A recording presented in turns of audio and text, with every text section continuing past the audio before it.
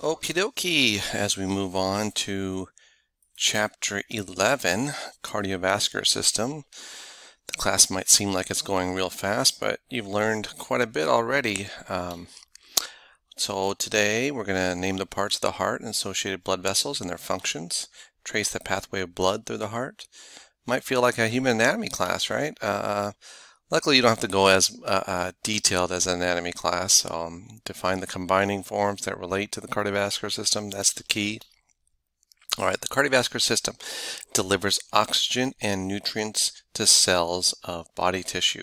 The heart, of course, is the muscular pump, and the blood vessels fuel line and transportation network. What are the types of blood vessels? You have arteries, veins, and capillaries. So arteries are vessels that lead away. I always think away from the heart. Veins have thinner walls than arteries and move deoxygenated blood toward the heart from the tissues. And capillaries are the smallest vessels. They form the point of exchange for oxygen and nutrients into the body cells and waste products. Okay, so capillaries join the arteries and veins together. So remember, arteries away, veins toward. So if you look at the artery, it's very muscular, right? So it pumps, it's pressurized. So if you were to cut an artery or sever an artery, the blood is going to be bright red, and it's going to be like Saw 5 all over. Okay, so it's pressurized, it's going to squirt out, there's a lot of pressure, bright red. If you sever a vein, it's just going to be dark, purplish, and just kind of oozes out. Okay, so then you know the difference between artery and vein. In horror movies, they always like to sever the artery. But from a medical standpoint, if somebody has a ruptured artery, or that is much more dangerous, and they have very little time to live if you don't get help right away, especially the carotid or the femoral artery. Brachial is another big artery. Okay, so the femoral, the brachial, and the carotid are big arteries that if they have damage to that, they have minutes to live. If you understand the basic flow of the heart and the cardiovascular system, it's very important. So what you want to do is you want to understand that deoxygenated, so oxygen poor blood, has to go to the heart. It shows up in the inferior and superior vena cavas. They go to the right atrium. Then from the right atrium, it goes to the right ventricle. And the left ventricle will pump that deoxygenated blood into the lungs. And its job, the lungs, to oxygenate the blood. Then you get oxygen rich, so nice bright red blood coming into the left atrium. Then it'll go into the left ventricle, and the left ventricle is a lot larger than the right, and that's going to pump blood all the way from the aorta all the way into your body. So that's the basic idea of the pump. Again, if you were in anatomy, I'd have you memorize all the valves and everything there is to know, but you should have a basic idea of how the heart and the cardiovascular system work. And arteries, if you look at that, you know, you have the arch of the aorta, the ascending aorta, you have the thoracic aorta, abdominal aorta, then you have the big femoral artery, posterior tib. Okay. So if you look at this, you have the superior vena cava, inferior vena cava, so those bring deoxygenated blood into the right atrium. Then it goes to the tricuspid valve, then it goes to the right ventricle, then it goes into the pulmonary valve, pulmonary artery. So this is interesting. I always say arteries are away, right? And arteries carry oxygenated blood, but in the heart, the pulmonary artery, which is going away from the heart, actually has deoxygenated blood. That's the tricky one in the heart or in the body, because then pulmonary veins are bringing back oxygenated blood. So it's the opposite. So when it's the opposite, it's always a little tricky. Then it goes to the left atrium, then the mitral valve, then the left ventricle, and that's the thickest, and the aortic valve, and then the aorta. The tricuspid valve, cusp are like little flaps between the atrium and the ventricle. The pulmonary valve between the right ventricle and pulmonary artery. The mitral valve is between the left atrium and left ventricle, and the aortic valve is between the left atrium and aorta. So your heartbeat, you know, the lub-dub, lub-dub, lub-dub, is actually closing of these valves, okay? It's not opening, it's actually the closing that makes the lub and the dub. All right. In anatomy, I'd have you memorize what those are, but just know that the closing of the valves is what causes that lub-dub, lub-dub. And when you go to the doctor and they're using a stethoscope, they're actually listening to see if they do close a lub-dub, lub-dub. There could be a lub-sh-dub, or a lub-sh-sh-dub, or a lub-lub-dub. It just depends on the sound, and that's what they're looking for. So again, this is a good little pathway that shows, okay, superior vena cava, inferior vena cava, that is deoxygenated blood, is coming to the right atrium, then goes through the tricuspid valve, then it goes to the right ventricle. And look at that, the pulmonary artery still has blue or deoxygenated blood. Then the lung capillaries, the CO2 is exhaled and the O2 is inhaled. So then all of a sudden you have oxygenated blood. Pulmonary vein brings it to the left atrium, then the mitral valve, left ventricle pushes it through the aortic valve and the aorta. So if you can memorize that little chart, you have the cardiovascular system down. Now, two phases of the heartbeat. There's diastole, which is a relaxation, and systole, which is a contraction. The diastole-systolic cardiac cycle occurs between 70 to 80 times per minute, 100 times per day. The heart pumps 3 ounces of blood with each contraction. This means that 5 quarts are pumped per minute, 75 gallons an hour, and 2,000 gallons of blood are pumped every single day. Now, again, like we mentioned, the closures of the valves associated with that sounds lub, dub, lub, dub. Lub is the closure of the tricuspid and mitral valves at the beginning of systole, and the dub is the closure of the aortic and pulmonary valves at the end of systole. A murmur is an abnormal heart sound caused by improper valve closure.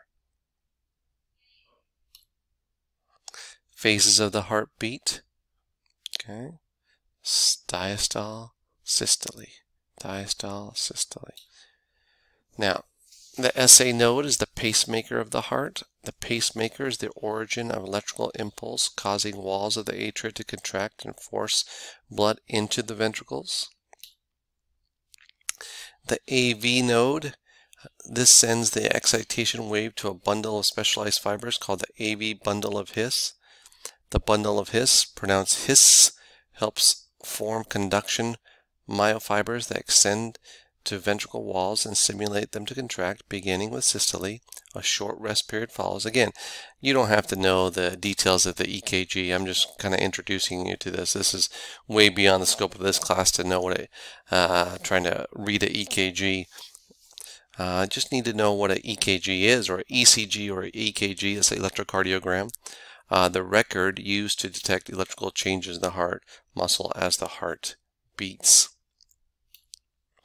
So again, this is a very typical EKG, on the P wave, spread of excitation wave over the atria just before contraction. The QRS wave, spread of excitation over the ventricle as the ventricles contract. And the T wave, the electric recovery and relaxation of the ventricles. A heart attack, myocardial, can be recognized by an elevation of this ST segment in the ECG. Thus, one type of MI is the ST elevation. Okay, so that's probably the extent of what you need to know there.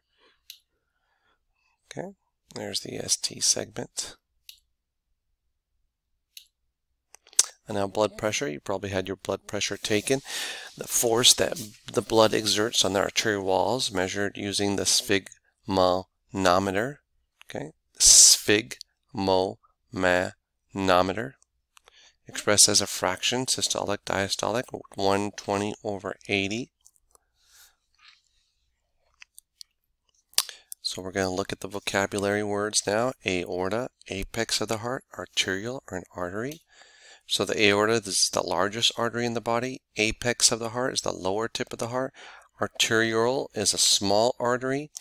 Artery is the largest type of blood vessel, carries blood away from the heart to all parts of the body.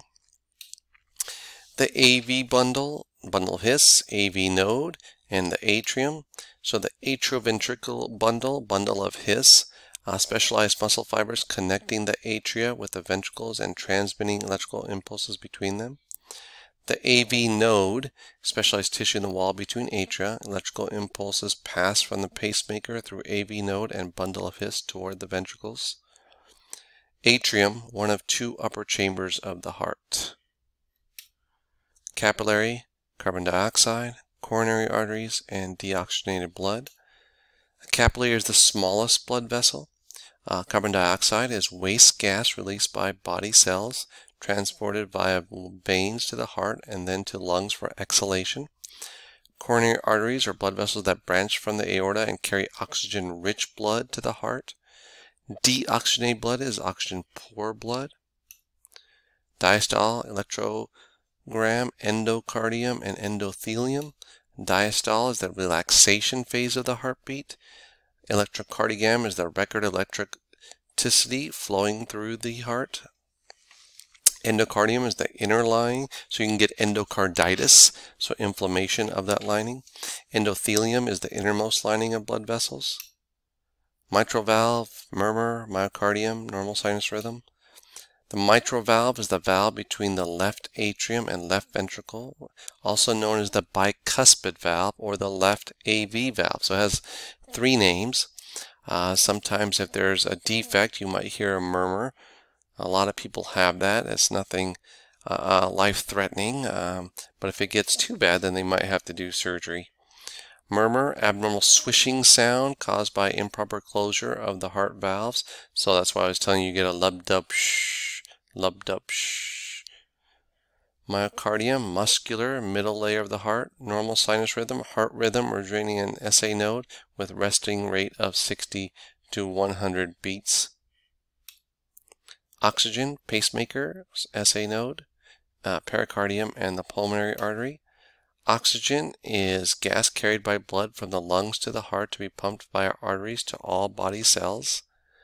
Pacemaker, SA node, specialized nervous tissue in the right atrium that begins the heartbeat. Pericardium, double-layered membrane surrounding the heart. And pulmonary artery is artery carrying oxygen-poor blood from the heart to the lungs. Alright, again, oxygen is gas carried by the blood from the lungs to the heart to be pumped via arteries to all body cells. The pacemaker, specialized nervous tissue in the right atrium that begins the heartbeat. Pericardium, double-layered membrane surrounding the heart. And the pulmonary artery is artery carrying oxygen-poor blood from the heart and lungs. Might have heard that already. Pulmonary circulation, pulmonary valve, and pulmonary vein. Pulmonary circulation is flow of blood from the heart to the lungs and back to the heart. Pulmonary valve, valve position between the right ventricle and pulmonary artery. Pulmonary vein carries oxygenated blood from the lungs to the left atrium to the heart. Pulse, septum, SA node. Pulse is the beat of the heart as felt through the walls of the arteries. Septum, a partition or wall dividing a cavity such as that between the right and left atria and right and left ventricles. SA node is the pacemaker of the heart. It's a good quiz question. Sphygmomanometer. It's a hard word. Sphygmomanometer. Systemic circulation, systole, tricuspid valve. Sphygmomanometer, instrument to measure blood pressure. Systemic circulation, flow of blood from body tissue to heart and back. Systole, the contraction phase of the heartbeat. The tricuspid valve is located between the right atrium and right ventricle. So the tricuspid has 3 leaflets and the bicuspid valve has 2. And then a valve and a vein. So a valve is a structure in veins or in the heart that temporarily closes and opening so blood flows only in one direction. As you get older, these valves get weaker, so you can get varicose veins. Vein is a thin-walled structure that carries blood from body tissues and lungs back to the heart. It contains valves to prevent the backflow of blood. Vena cava, ventricle, and venule. The vena cava, whether it's superior or inferior, is the largest vein in the body. Superior and inferior return blood to the right atrium. Ventricle is one or two lower chambers of the heart. The left is larger than the right, and the venule is a small vein.